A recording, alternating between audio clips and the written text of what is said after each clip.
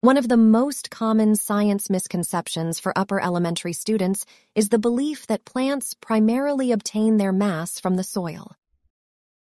This misconception arises from the observation that plants grow in soil and require nutrients from it.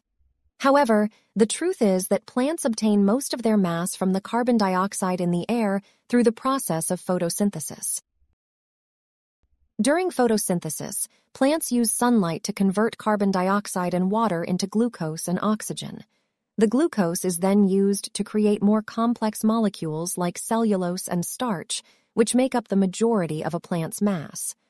While soil does provide essential nutrients such as nitrogen, phosphorus, and potassium, these nutrients only contribute to a small portion of the plant's total mass.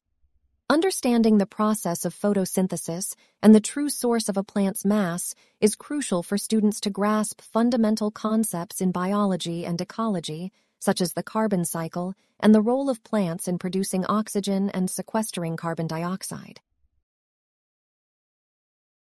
A good way to address this misconception in class is through a simple experiment. Select 2 plants of the same species and similar size. Label one as the control plant and the other as the test plant. Weigh each plant, including the pot and soil, using a precise scale and record their initial weights.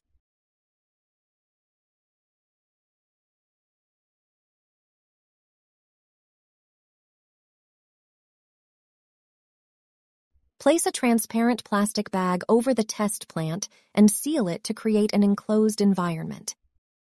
This will limit the carbon dioxide available to the plant, reducing the amount of photosynthesis that occurs. Place both plants in a well-lit area with similar light exposure and temperature conditions. Ensure they receive adequate water during the experiment. After a few weeks, remove the plastic bag from the test plant and weigh both plants again, recording their final weights. Compare the weight changes of both plants. The control plant should have gained more weight than the test plant, as it had access to more carbon dioxide and could undergo more photosynthesis.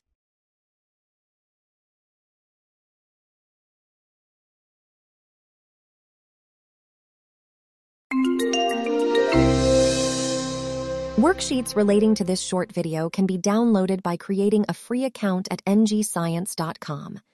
Don't forget to subscribe to the ngscience YouTube channel to never miss a video.